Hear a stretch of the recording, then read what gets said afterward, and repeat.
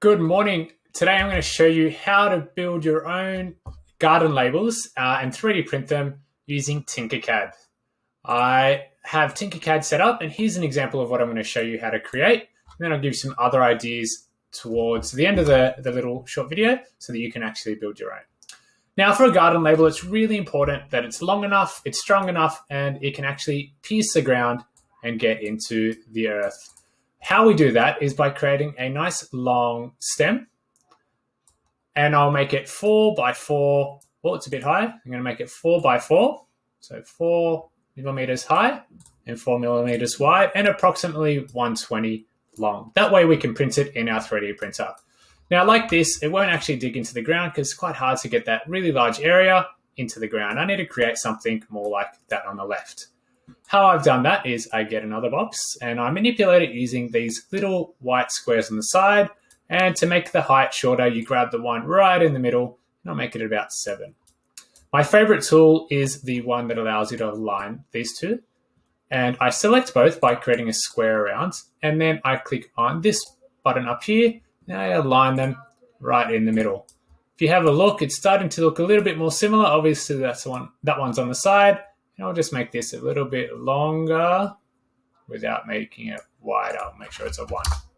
Awesome. So we're looking good there. It's still in the middle and it's looking good. To make it pointy, this is where we use the hole tool, or if you want to think about it as cutting. So I'm going to cut a hole, or a wedge really, right across like that. But I'm going to put it right towards the end. And for that to work, I need to click on this button, make it a hole, and use the grouping tool. So I'm going to click on group up here. Awesome. So I'm looking good there. Remember, you can change your view around using these buttons. You can look at it from the top and so forth over here.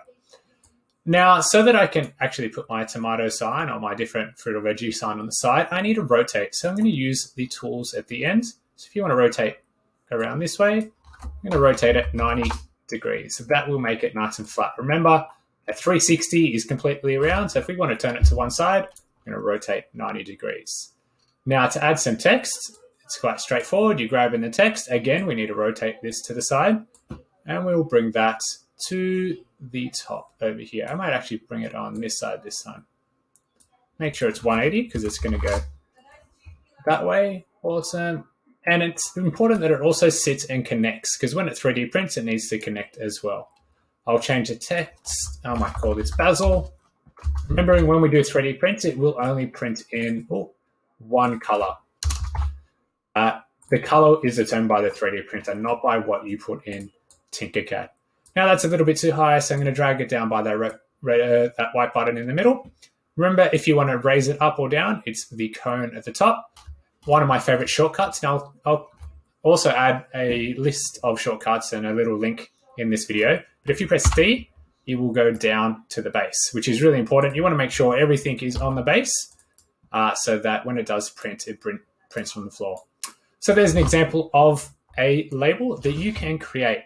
Now, if you're really keen to try some different tools and see what else you can create, I've created a bunch of other options for you.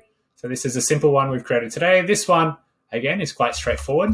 You might want to consider that you'd have a little base, an extra little rectangle underneath so it can print and stick all together. This one's a bit trickier. I use the scribble tool. There's other options. You could make it a 3D version. So I have a tomato that's in 3D, or you might actually cut out text in this case here. Totally up to you. What can you come up with? You might even come up with different ways of putting it into the ground. Up to you. I want to see what you can create. If you have any questions, just ask them in the comments below, and I'll see if I can answer them as soon as possible. Have a great day.